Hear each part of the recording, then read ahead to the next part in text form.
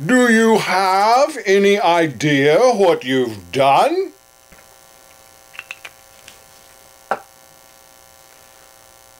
Well, yeah, I have a list.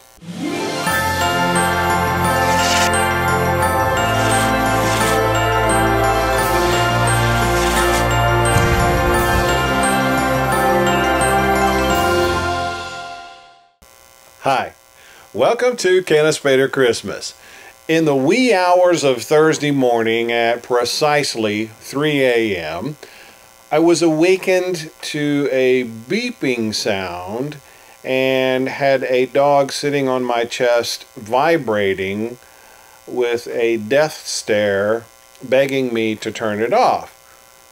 My UPS in the data center was beeping because a thunderstorm had come through and we had no power. And it only lasted about an hour. By the time I got the last machine shut down, power came back up, so then I spent another hour bringing all the other machines back up. Interesting thing about that, apparently I have acquired some new gear since I originally set all this up, and what I thought was backed up or running on the UPS, not actually running on the UPS. Apparently I have purchased a wireless router, and I've had it for a long time, but it just wasn't on the battery backup output. And so all of the headless servers I couldn't get to because I only have a wireless connection on the machine that I actually have a monitor on. So got that straightened out pretty quickly. But I might want to shut power off to the house occasionally just to make sure that the things that I think are protected are actually protected. Yes, it's storm season here in Central Texas, and so I have built-in motivation to get the Powerwall completed. This past weekend was Easter weekend. Hope you had a very happy Easter. We were planning to take the pups over to a friend's house for a puppy Easter egg hunt, but we could not attend the event. So we're planning to do our own this weekend. Don't tell them we're late. I don't think I showed you the connection to the packs that I had built. Average Joe actually mentioned this in one of his comments, but the challenge here is that this can flex pretty easily here. His solution is to put the fuses around here on the negative side and just use the larger wire on this side. I'm trying to leave just a little extra fuse lead here, so if it does flex, it won't just rip the fuse off the cell. And I put wire ties around the bus bars just to give them a little more strength. I may adopt Average Joe's idea before it's all said and done, especially if I keep ripping the welds when I crimp the wires onto the bus bars. Stay tuned. I tested pack 3, and for that I'm doing a regenerative discharge into the lead acid batteries, some little lawnmower lead acid batteries. The wires that I have for that are kind of small, so I am limiting that to 10 amps instead of going all the way up to 30 amps that the iCharger can handle.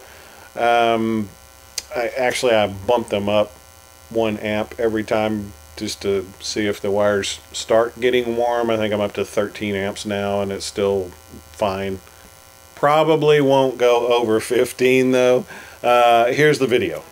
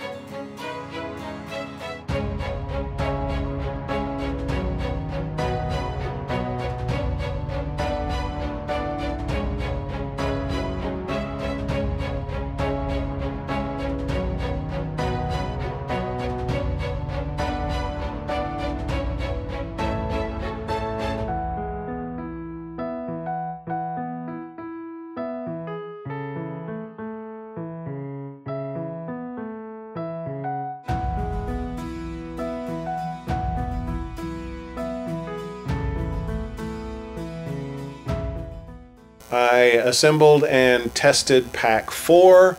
Nothing really dramatic there. I also was able to cut some more Schedule 80. Some of you guys are professional miter saw users. The first comment was to connect a shop vac to the miter saw to cut down on some of the dust. I had already thought of that one, but it was a good suggestion. I got one comment saying that the stop was the reason that the blade was kicking the cut pieces out. I asked, well, how do you get accurate cuts if you don't have the stop? And his reply was, I've got a laser. Clearly, I have some shopping to do. Okay, but the one I really thought was genius was this.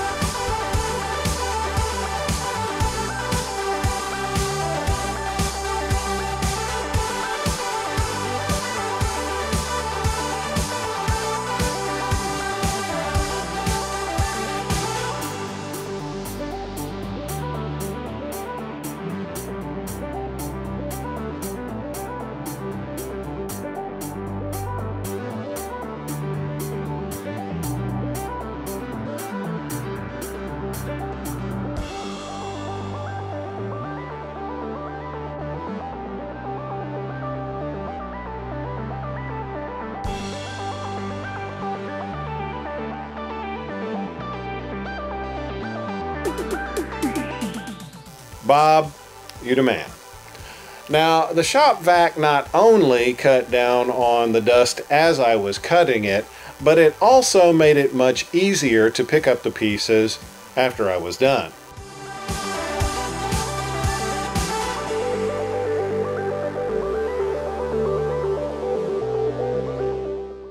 Now, I didn't pick them all up that way, but it did help with the overall cleanup.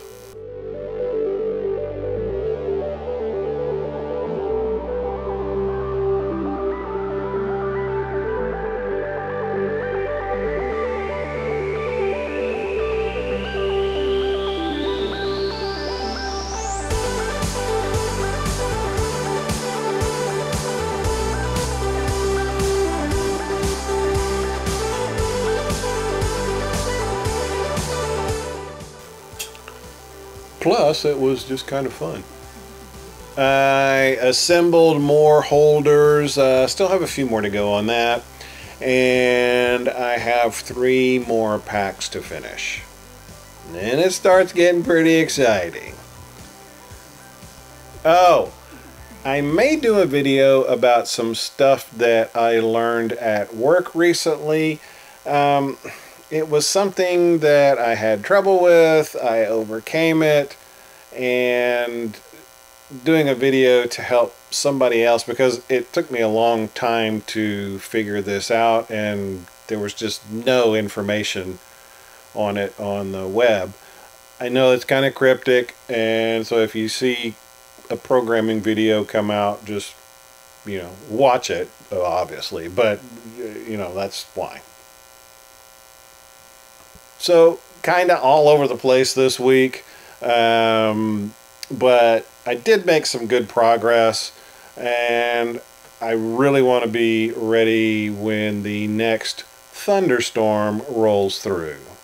As a matter of fact, the lights flickered today. We had a storm to roll through, the lights flickered, nothing shut off, but I mean, I am motivated to get this thing finished. Alright, that's the update for this week. If you have any questions, leave them below. Other than that, thanks for watching, and I'll see you again soon. Now, I shot an email. So I got 6 of these, and so I got 5 of these when I started relaxing a little bit, and then BAM!